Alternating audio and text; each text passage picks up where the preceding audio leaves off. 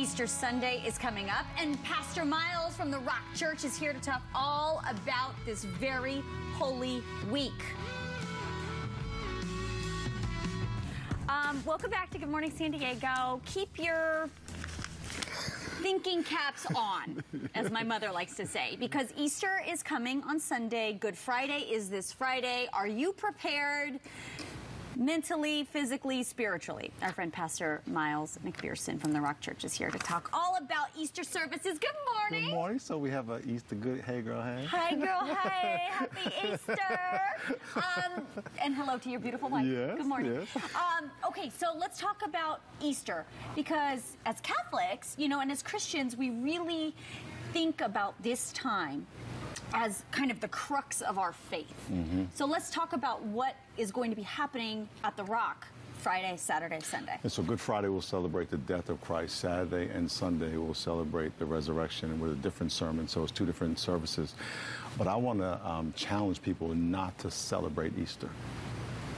Wait, well, okay, what? As I like to say, I want to challenge people not to celebrate, but to participate in Easter. Okay. So everything Jesus did, he did as an example to us. You know, when you think of Jesus, you think of the most loving, most forgiving man, God-man ever. Why? Because he was teaching us, here's how I want you to live. When he died with with all humility, didn't defend himself because he was paying for our sin. And he says, listen, I want you to suffer humbly, okay? When he rose from the dead, he was saying, this is an example for you as well. Eternal life is available for you.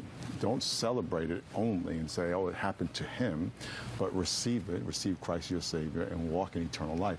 We all know intuitively that we're eternal beings. I've never been to a funeral or done a funeral where someone said, you know, Uncle Bobo didn't make it. That's it. That's the end for him, right? We always say, always in a better place, because eternity is in us. God put it in us to yearn for it, to believe in it. Right.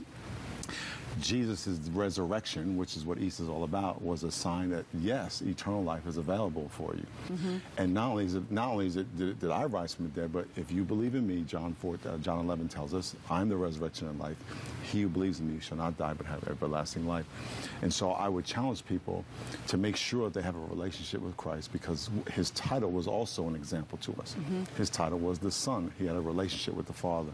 And he was saying to us, I want you to live in a relationship with the Father. I want you to live like me.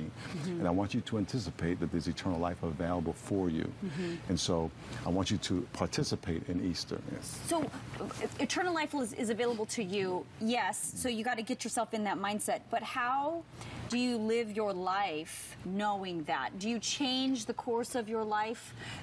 Change the course of how you do things, who you interact with, how you interact with people, in order to anticipate that everlasting life? You know, if you look at any person's life, they are some of the books they've read, the relationships they have, the information they've received, the experiences they've had. When you give your life to Christ and ask him to be your Savior, it's a relationship. It's not a religion. Mm-hmm. It's a relationship. The Spirit of God comes to live inside of you, and the Holy Spirit takes over your life. Mm-hmm. Now you have new information. You have a new relationship that will shape your life.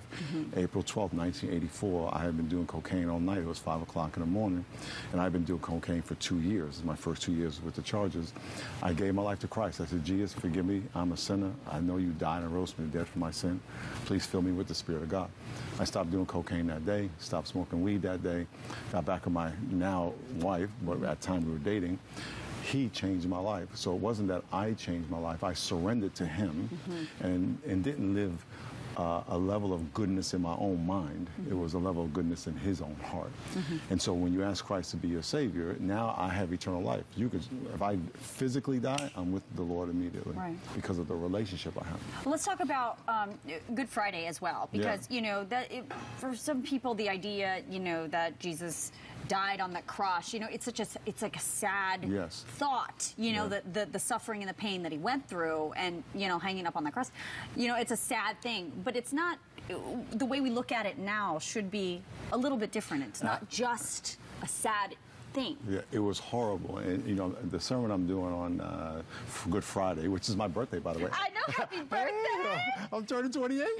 Yeah, for the 50th time. I know. Is that his death, he was paying for our sin.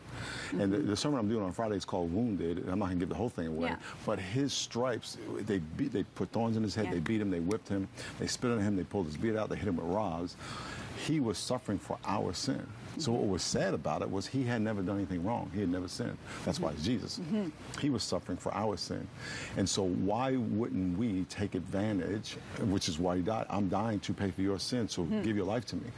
So if we say, well, no, I think I'll pay for my own sin in hell. Why would you do that? Right. And why would you pay for your own sin even in this life? When I was struggling with drugs and when I was a mess, I was suffering from my own activity. And when I said, Lord, I'm giving my life to you, he said, now I'm going to deliver you from that.